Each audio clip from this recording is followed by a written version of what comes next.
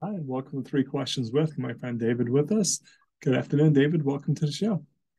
Hi, Kevin. How you doing today? Just living the dream, my friend. So, going to go in a little different direction today because this came up the other day. Someone was asking me about a realtor in Lake Sunapee, Yeah. and I had to admit, David, I don't know anything about Lake Sunapee. I don't even know where it is. So, how about we start there? Where is it?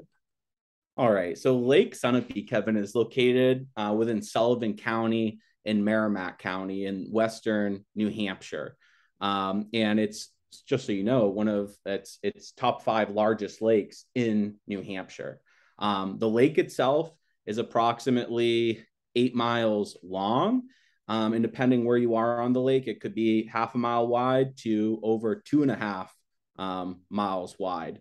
When you're on the lake and you're boating around with your friends, your family, or your neighbors, you've got 11 islands on the lake itself. You've got Loon Island, Elizabeth Island, Twin Islands, Great Island, Minute Island, Little Island, Star Island, Emerald Island, um, Isle of Pines, and I am having a hard time remembering the rest, but you've got quite a bit. So, Kevin, if you're coming up 93 from Manchester Yep.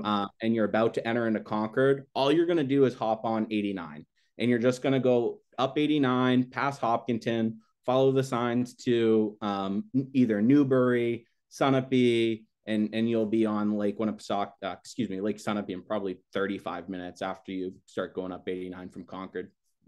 So, David, besides boating, what else can I do up there? What's the draw?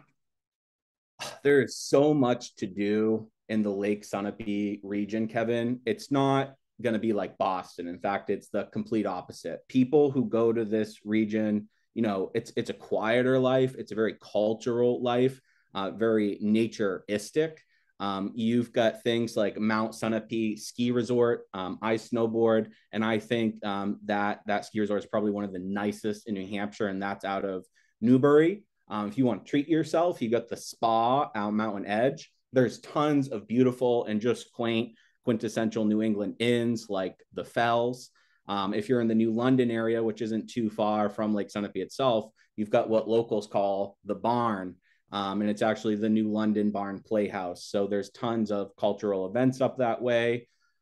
You've got flea markets, art markets. And a lot of that, Kevin, the cultural events, I think, stem from Dartmouth, which is New Hampshire's Ivy League college, not too far up the road in the Hanover, Lebanon area. So a lot of that comes down towards the Lake Sunapee region. You've got Sunapee cruises. If you've got a sailboat, you can go out, join the regatta. But you've also got the Bell Cove Historic Caboose Museum. I love trains. Anyone that follows me probably sees that I've taken some photos with antique trains and stuff.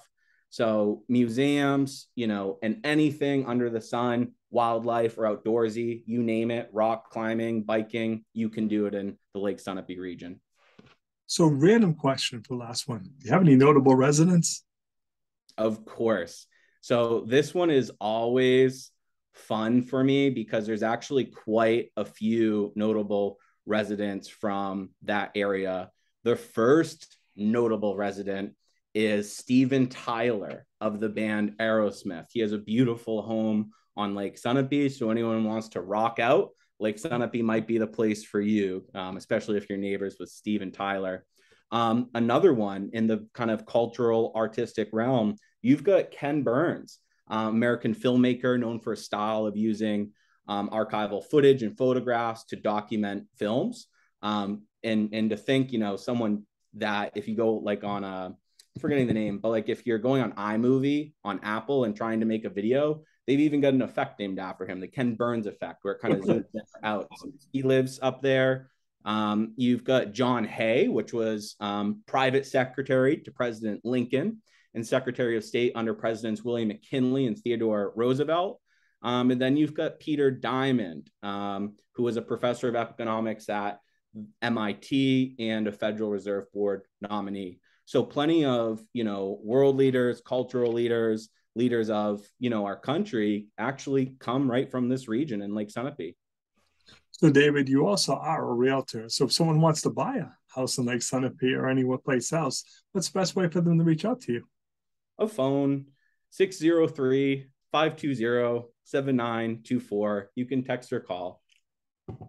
Awesome, David. I appreciate you taking a couple of minutes to come on the show. And as always, thanks for being my friend.